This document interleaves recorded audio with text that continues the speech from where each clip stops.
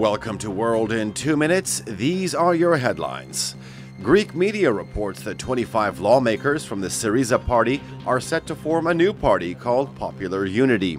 It is to be led by former Energy Minister Panagiotis Lafazanis. Nearly one-third of lawmakers from Syriza either voted against or abstained from voting for the austerity terms of a third bailout last week. On Thursday, Prime Minister Alexis Tsipras submitted his resignation and called for a snap election.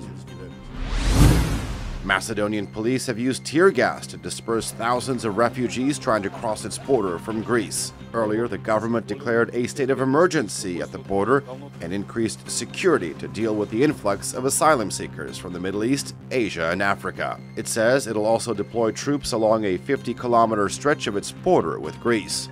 In the last month, almost 39,000 refugees have tried to enter the European Union through Macedonia.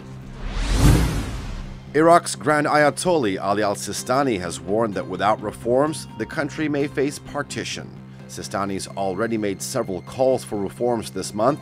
Last week, the Iraqi parliament gave unanimous support to the anti-corruption plans that Prime Minister Haidar al-Abadi proposed. But Iraqis in the capital Baghdad are still holding protests against the government because they believe the reform plan doesn't tackle water shortage and electricity cuts.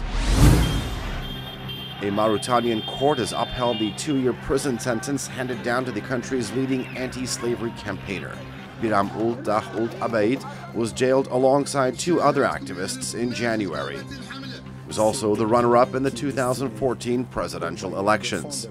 They were found guilty of belonging to an illegal organization, leading an unauthorized rally, and violence against the police.